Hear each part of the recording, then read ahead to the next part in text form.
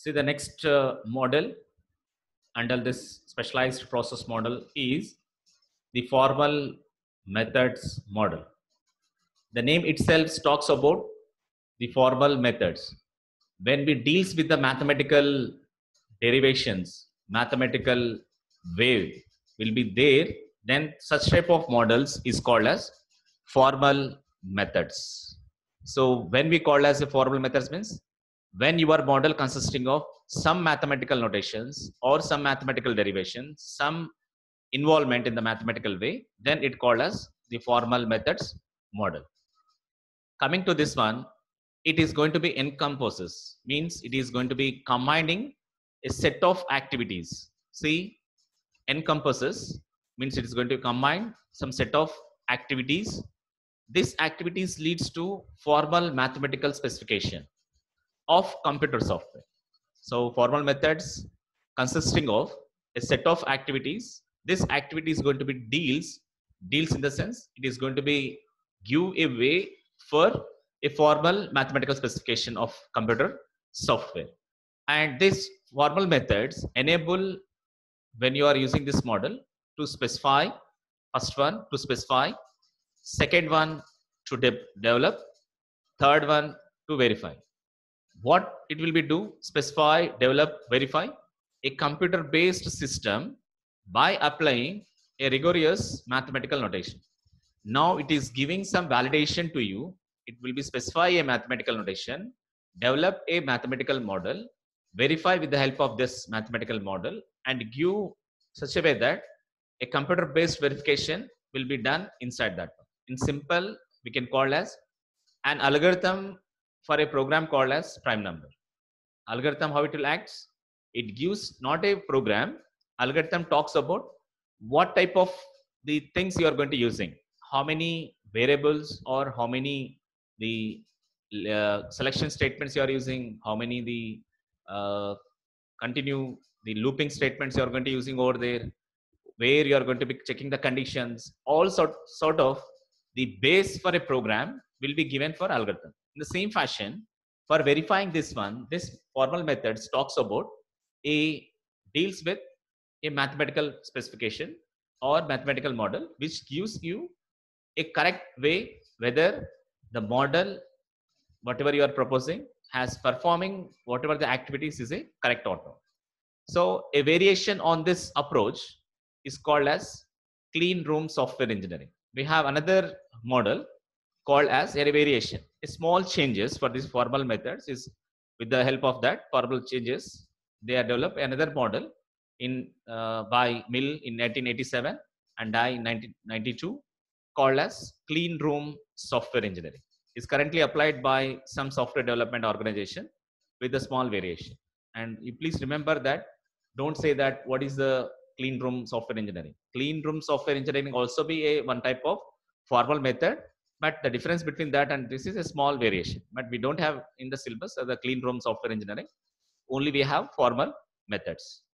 Coming to in detail about why, for what purpose in detail we are going to using this formal method model is for eliminating many of the problems. Now, what are the problems the formal method is going to be eliminating is the first problem, the ambiguity.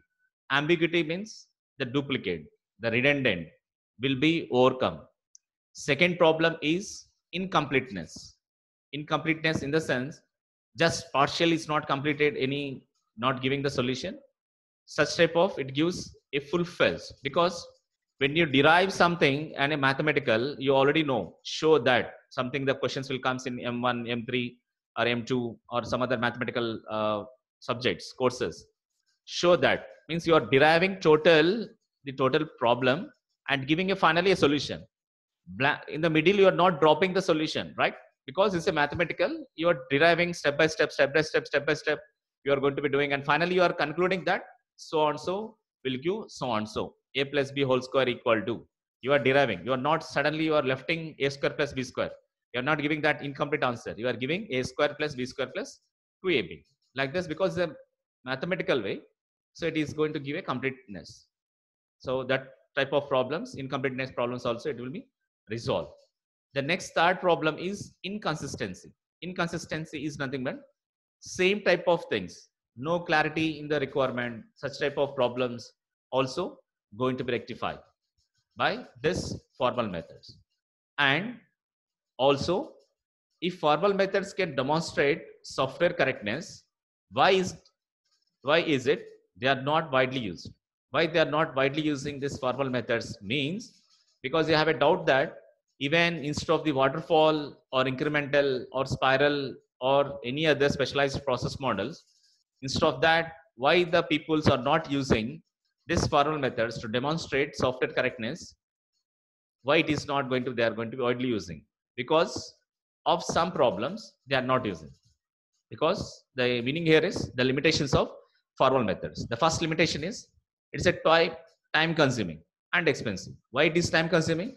Because it deals with mathematical, and when you deal with the mathematical, the computing for that, the computation power is going to be have more. When the computation power is more, definitely the cost to evaluate to compute that one is expensive, because you know the difference between 4 GB RAM and 8 GB RAM. It is look like as a fastness, and whatever the cost of 4 GB compared with the 8 GB, it's similar to the double of that one, right? So because to compute more, we are going to using CPU. If you require more and more computation, we are going to using GPU, graphical processing units. So that's why when your model takes more time, definitely it takes more computation power. Because of that time and power, the cost of that also be it is a more. The second problem is because few software developers have the necessary background to apply formal methods. Because how many of the MNC company peoples, the software developers, have grip on mathematics? If they have the grip on mathematics, every software engineering in the industry becomes data scientist, data analyst. Because the prerequisite for data analyst, data scientist, which is emerging in the market now, what they required? They required more power, more stuff on the statistics, probability, and some sort of the mathematical formulae.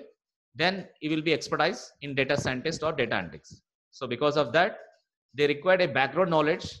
Those who want to be work on formal methods, the software developers required some background knowledge on formal methods. So to get that one, again, it is a extensive training is required. Until unless they have take some training on that, they are not able to apply that. This is the second limitation. This is the first limitation, L1. Limitation 1 is, this is limitation 1. Limitation 1 here is time consuming and expensive. Limitation 2 is we required some extensive training because the software developers required some background knowledge on that. The third limitation is it is difficult to use the models as a communication mechanism for technically unsophisticated customer. Unsophisticated customers means those who don't have the uneducated or don't have the knowledge on a particular thing to deal, to record some, because communication is one of the activity in our software engineering life cycle. This communication mechanism is not suitable. It's very difficult to use if you are using formal models, because we are dealing, when you are dealing with a technically unsophisticated customer, we are unable to record such type of things.